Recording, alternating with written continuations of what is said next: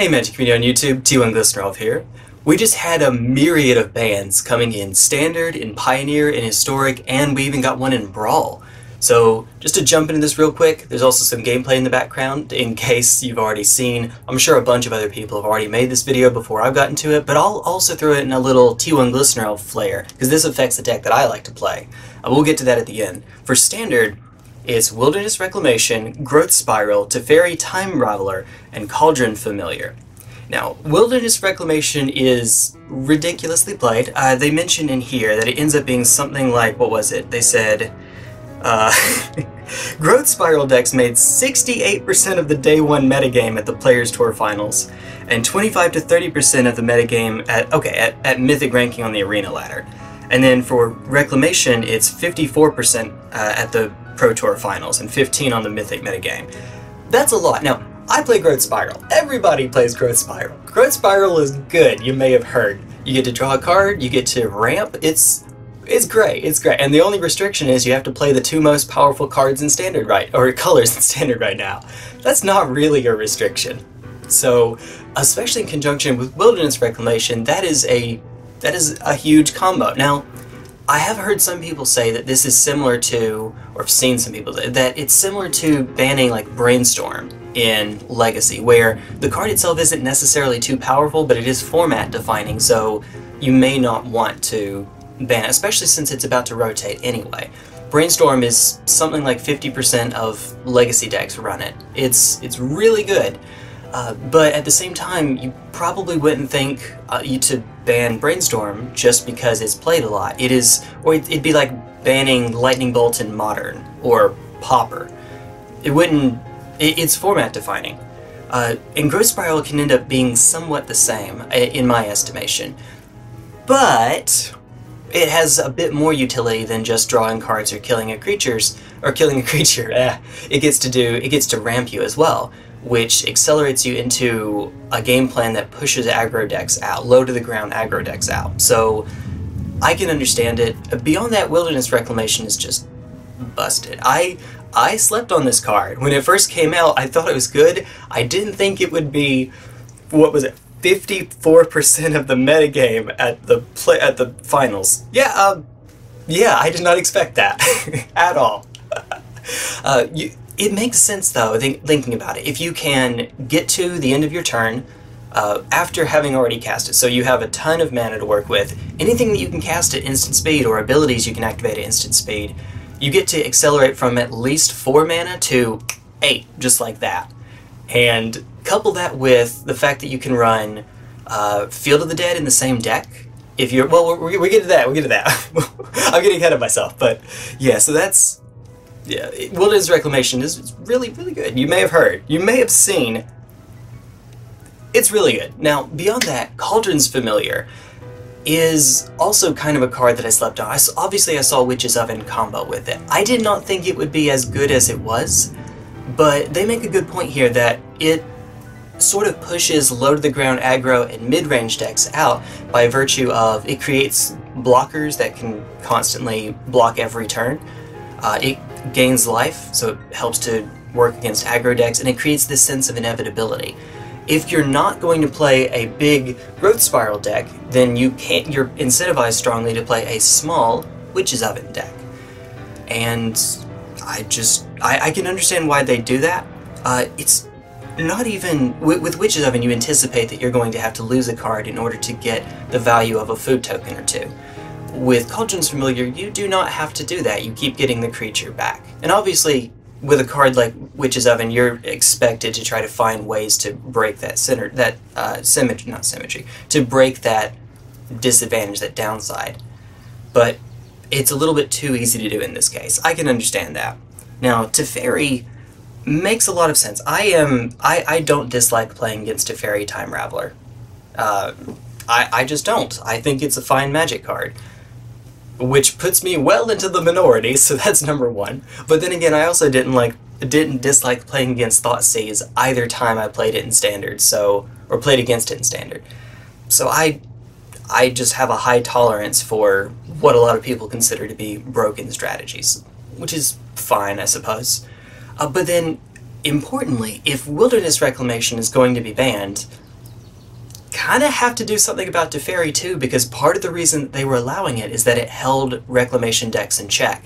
When they get to untap, if Teferi's out, they can still use abilities like, say, Spectral Sailor, but they can't cast cards at the end of their turn because of Teferi saying, no you can't, sorcery speed only.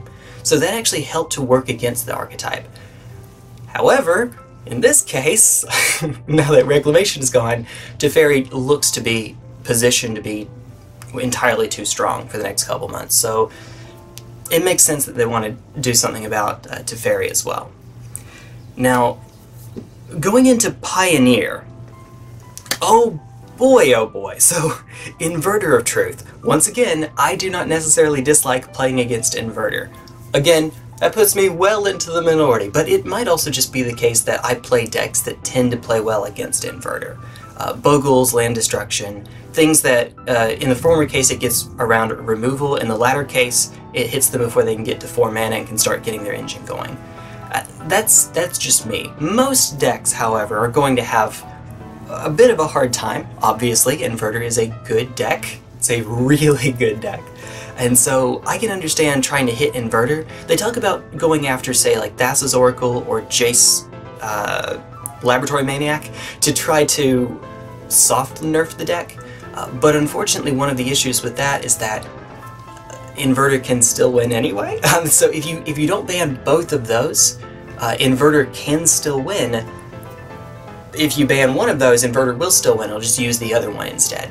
And this is the same thing for Underworld Breach. You can either ban the Enabler, or you can ban one of the win cons with it, one of the potential win cons, or you can ban both. In Underworld Breach's case, it's actually even worse, because Breach can win without going to the end of its deck, say like with an Oracle. Whereas Inverter, they have a big creature, and they can play other big creatures, and they want the cards that they play and have in their graveyard before playing Inverter are probably good enough to be the cards that they want to find afterward. You get the idea. But with Underworld Breach, it's much worse than that, because they have a myriad. It's a choose-your-own-adventure deck once you actually get it assembled. Alright, so that's another. Walking Ballista with Heliod Suncrown. You may see a theme here. It's combo decks. Inverter is a combo deck, even though it feels like a mid-range deck at times. But it is a combo deck. Breach is a combo deck for sure. And similarly to, say, like Birthing Pod or Devoted Company, Counters Company in Modern, the Heliod deck can win on the mid-range plan, but also has a combo backup that it can use.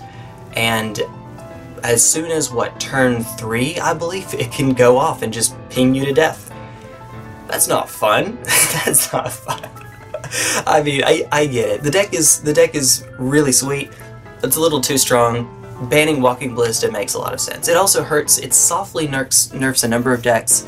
Ballista seems like the kind of card that the bigger the card pool gets, the worse it gets. You need not look any further than, say, like Legacy or Vintage, where Ballista is definitely a card in both of those formats, especially Vintage.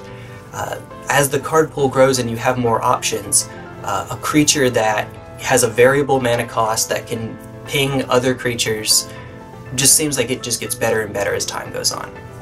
And then Kethis the Hidden Hand, it's another combo enabler. It's the most recent of them, and I don't understand it, to be honest. It is silly. It's a silly combo, I get that part, but yeah, Kethis is one of those that they anticipate being too strong. There's another instance from a standard, I want to say about a year ago, where they hit, I think it's Marauding Raptors, the 3/3 menace, no life gain dinosaur. Why? Because they were anticipating it being too strong, and so they banned it. You know what? Fair enough, I suppose. And if they expect that Kethis is going to be too much, fair enough. Then we have, for Historic, Wilderness Reclamation and Teferi Time Raveler. It's largely a repeat of what we saw in Standard. We still get to play Growth Spiral though, so I'm still going to play Growth Spiral for as long as I can. And then in Brawl, Teferi Time Raveler, for much the same reason. It sees about 10% or more of its play, of play in the format, and it wins an awful lot, yeah, over 10% it says. So, just ban a card for being too ubiquitous and too strong. I get it. And that's the announcement. So, With all this being the case, it goes into effect immediately, so by the time I've told you, it's already up. It's already happened on Arena, for instance. How does this affect me? Well, I play Land Destruction. I play Garuda Land Destruction. I've made a deck tech on it. I'll have to make another one to accommodate the fact that we don't have Growth Spiral anymore. And Growth Spiral is certainly one of the better cards in the list. When you hit turn 1, you play a tap land, fair enough. When you hit turn 2, you play either Paradise Druid, hexproof, so you usually won't get killed, and then on the next turn you'll be able to play Land Destruction, or God-Eternal Kefnet, or you play Growth Spiral, play another land, draw another card, and then play Land Destruction or Kefnet on the next turn. Growth Spiral is the better of the two. It's not a creature, so you don't have to worry about it getting killed, okay, but it's also going to draw you a card, so it's a better top deck later in the game, and it works with God-Eternal Kefnet. You play it on your opponent's turn so that you get another first card you draw this turn trigger. And hopefully that means that you can find another land destruction spell. Easy enough. What will we do instead? The answer is probably, almost certainly, do what we did before, which is to play Incubation Druid. One of the things that I try to do when I play land destruction in Standard is have your ramp double as your win con, if possible. There are some instances where that can work. I, for example, previously ran Gruul Land Destruction in Battle for Zendikar through Eldritch Moon, wherever that one went. That one went for a while.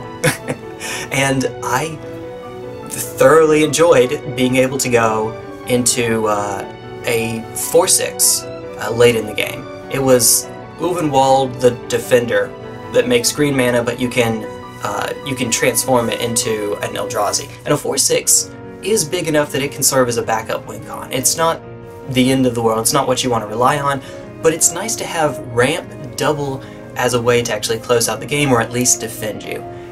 It's a little bit less so for Incubation Druid. It's a 3/5 instead. And while it makes more mana, by the time that you're able to have that much, you don't really need more mana. It's fine. I guess you take a Gilded Lotus on a 3/5 creature, that seems okay. But 3/5 is enough below 4/6 that it might not really be all that great. But looks like I don't have much of a choice. I'm going to have to try it out. There are some other options as well, none of which seem to work as well in my estimation. So like, for example, Druid of the Cal only makes green, but hey, it's a 3 toughness creature, you can block with it for a while, maybe, hopefully, but it doesn't make mana of any color. So I can give it a shot. Maybe, I don't know, maybe there's something else. It is Garuda, so I don't get Beanstalk Giant, and even if I did, that doesn't give me turn 3 land destruction in a list that can't run Llanowar Elves. But wait a minute. If we're able to play this in Historic, we do get access to Growth Spiral again. We don't have to play Garuda. We could go turn 1 Llanowar Elves, turn 2 Beanstalk Giant. And then turn 3 land destruction again. Is that better? Well, I mean, it gives you something to do on turn 1, and you're not constrained by the companion restriction anymore, at least not that particular companion restriction. You could still run another, potentially. But what would you run? I'm actually not sure. If you want to give up, if you're okay with giving up a God-Eternal Kefnet, then you could play, or Ravager Worm. Well, of course, there's no Garudas, there's no Ravager Worm anymore. Then you could play Gigantha the Wellspring. That's a nice little 5/5 in your hand all the time. But then you'd be giving up playing more than one land destruction spell a turn, and doubling your Lava Coils and Scorching Dragonfires and Growth Spirals and things like that. Alright, if you have any... how has this affected you? If you have any thoughts for my land destruction deck, that's fine, great. But how is this affecting you? Or are you one of the people playing Reclamation? If so, what are you playing now? Let me know. Alright, that's it. Take care, Magic community. I will see you all later. Bye-bye.